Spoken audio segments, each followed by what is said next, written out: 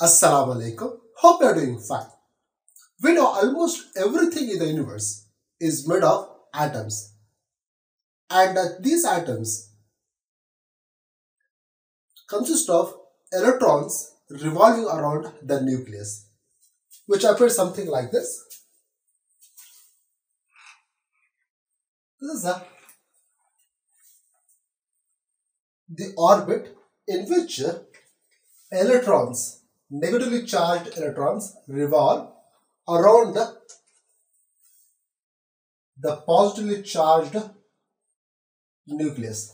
Here, the nucleus consists of positively charged proton and electrically neutral neutrons. What I have shown you here is known as orbit, which is the imaginary path of electron. Now, we know very well there is always a force of attraction between a positive charge and a negative charge. In a similar way, as electron is made of, electrons have negative charge and the nucleus have positive charge, there is always a force of attraction between them. Now, this force of attraction reduces as the electrons move away from the nucleus. Electrons which are located far away from the nucleus and loosely bound are referred as free electrons. Why do we call them as a free electron? Because they are free to move from one atom to another atom. And these electrons play a very important role in the conduction of electric current in a substance. A material or a substance which allow electric current to pass through them are referred as conductors. And the opposite of a conductor is non-conductor, which is otherwise known as insulator or dielectric material. In this video, we are going to discuss about dielectric materials. So, dielectric materials are the substance which do not allow current to pass through them, as they do not have free electrons, so they cannot conduct current. All the electrons in insulators are tightly bound to the nucleus. And this kind of materials are usually made of two kinds of molecules. One is the non-polar molecule. Another one is a polar molecule. What do you mean by a molecule? A group of atoms is usually referred as molecule. Remember this. If we take a pair of atoms, then it constitutes a molecule. We call such molecule which consists of two atoms as a diatomic molecule. If there are three atoms present in a molecule, then we call such molecule as triatomic molecule. If there are four atoms, then it is known as tetraatomic molecule. If 5, then it is known as pentaatomic molecule. Like that it goes. Anyhow, I hope you have understood what is the meaning of molecule. Now, what do you mean by non-polar molecule? Let me explain that to you. Non-polar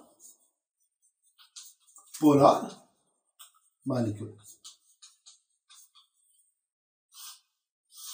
Molecules in which the center of positive charge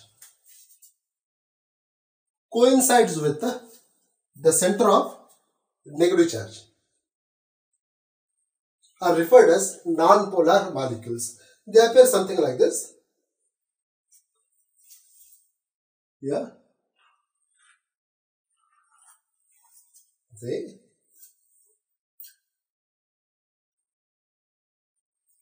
Suppose this is the positive charge. The center of positive charge when coincides with the center of negative charge, then We call such molecule as non-polar molecules. For example, hydrogen molecule, oxygen molecule, then carbon dioxide molecule. These are all some of the examples of non-polar molecules. They do not have a permanent dipole moment. No permanent dipole moment.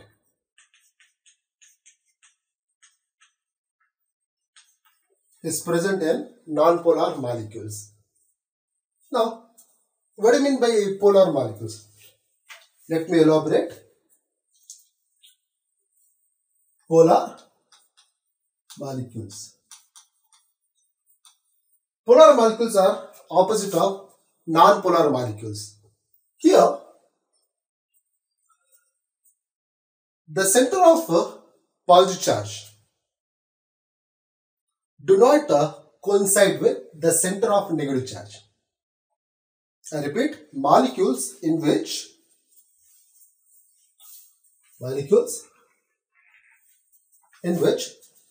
the center of positive charge do not coincide with the center of negative charge. We call such molecule as polar molecule. So they behave like a dipole. This one pole is another pole. So they have a permanent dipole moment. But here, due to thermal motion, repeat, due to thermal motion, these electric dipoles are arranged in a random direction. So let me show that to you. Suppose this is a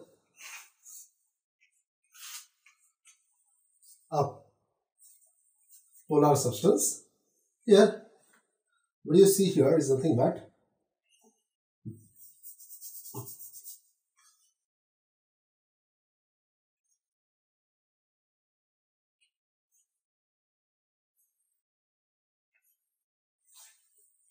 electric dipoles. These electric dipoles are arranged in different directions. Here we have negative charge. There we have positive charge. Here we have negative charge. Here we have positive charge. See?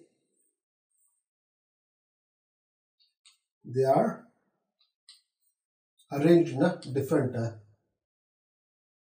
direction. Okay? In this manner. They are not aligned. Now suppose when it is placed in an external electric field, what happens? They align themselves in a particular direction. They align themselves along the external electric field. Now suppose I place them in a electric field. So the electric field acts in this direction. This is the electric field. This is the direction of electric field. If it is so, then you may find these are dipoles aligning themselves this way.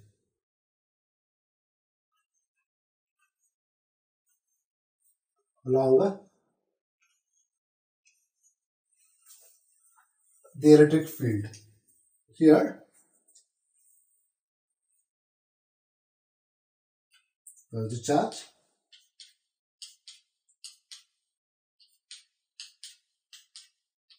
and this end we have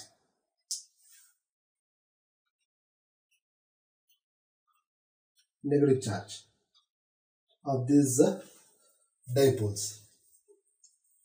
So if you look at this carefully, you will find that at this end we have the portion.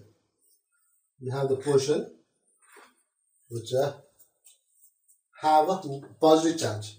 So positive charge density, and here we have a majority of negative charges. So charge density is represented letter sigma minus negative charge density. Clear? Why do they align in that way? Now, I told you earlier, this is the direction of electric field. This is the external electric field represented by these straight lines. External electric field. When electric field acts in this direction, that means this side we have positive charge and this side we have negative charge. Now, the negative side of dipole are getting attracted towards the positive side of electric field, whereas the positive side of electric dipole getting attracted by the negative side of the source which has produced this external electric field. Now, as a result of this alignment, what happened?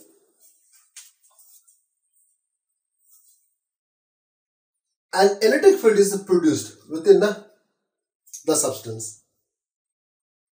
We call this one as internal electric field, which acts exactly in the opposite direction of the external electric field.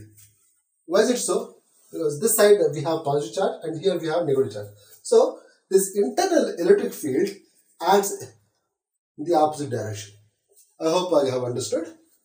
Now, one thing I forgot to mention about the non-polar molecules. In nature, they do not have permanent dipole moment. But when they are placed in electric field, in external electric field, what happens? So, here, suppose I apply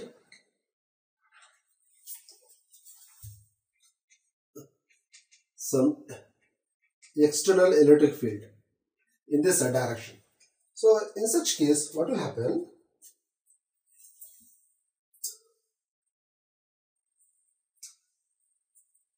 Now, here the center of positive charge and the negative charge slightly get displaced. Here a positive, center of positive charge moves away, whereas center of negative charge moves towards this side, because the external electric field acts in this direction. So the center of positive charge and negative charge moves slightly away from each other. So it induces dipole moment in the molecule. So we call such dipole moment as induced dipole moment. So we can, this clearly shows that we can induce dipole moment in a non-polar molecule by placing them in an external electric field. Now, let's come to this polar molecules. Here I use the word thermal motion. What is this? Here the word thermal means heat. Now, due to the heat in the surrounding, the internal energy of the dipoles increases. As a result, they start moving. So that random motion makes them to get aligned in different direction. But when we place such a substance in external electric field, they get aligned in a particular direction. We call this phenomena of alignment of dipoles in the presence of external electric field as polarization. What do you call this? The phenomena is referred as polarization. Polarization. I repeat, the phenomena of alignment of dipoles in the presence of external electric field is referred as polarization. And here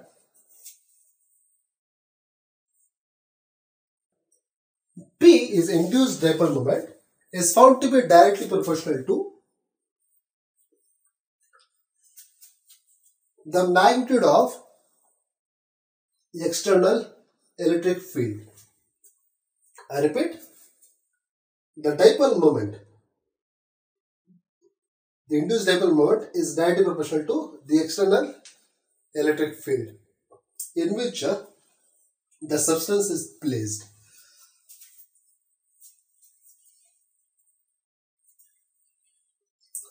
I hope the video is useful. If you have any kind of doubt related to the topic, kindly put your questions in the comment section.